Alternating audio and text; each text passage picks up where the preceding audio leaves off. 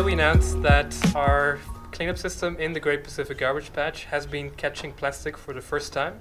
And it's the first time actually anyone harvests plastic from the Great Pacific Garbage Patch, from these giant abundant fishing nets all the way down to the microplastic range. So we think we can actually clean the oceans.